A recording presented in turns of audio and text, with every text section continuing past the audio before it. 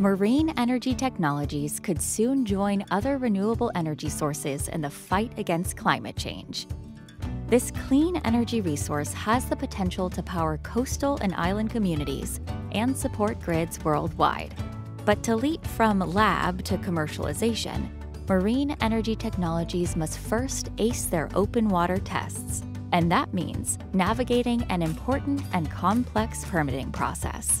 Permits and regulations are essential. They exist to help protect our oceans and rivers, along with their wildlife and ecosystems. These complex processes can also increase the cost and time to deploy marine energy technologies, potentially delaying the development of devices that could help protect our waters and planet.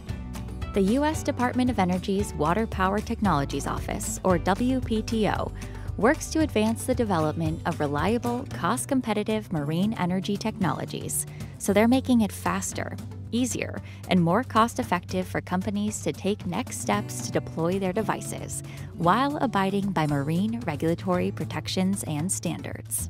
WPTO partners with organizations that can accelerate marine energy research and development, or help establish and maintain pre-permitted testing locations. Technology developers working to hone their prototypes can access some of the nation's top marine energy facilities and experts through the Testing Expertise and Access for Marine Energy Research Program, or TEMR. In just 2 years, TEMR has helped 71 projects advance towards commercialization, with more on the horizon. In addition, a partnership with the U.S. Navy has allowed several wave energy developers access to the Wave Energy Test Site, the country's first such site to be connected to the grid. At the facility in Hawaii, companies can assess how devices perform in ocean waves in a location monitored by the U.S. Navy to ensure all environmental regulations are followed. Across the Pacific in Oregon State, construction continues on the nation's first accredited, grid-connected, pre-permitted open water wave energy test facility at PacWave South.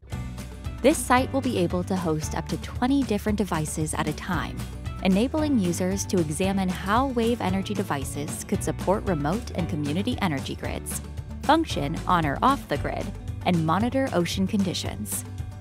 A pre-permitted site means that most wave energy converter types will not require additional permits. Developers can focus their efforts on the design, fabrication, and testing that will support eventual commercial deployment. Marine energy has the potential to help the nation reach a 100% clean energy future. WPTO will continue to help marine energy developers safely overcome barriers to achieve commercial deployment.